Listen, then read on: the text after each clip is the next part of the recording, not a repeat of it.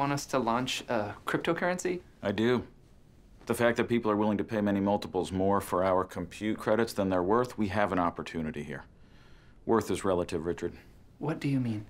Why do people covet the silly pieces of green cotton paper in their wallets? It's because we are all sheep, and we've mutually agreed to endow certain things with value.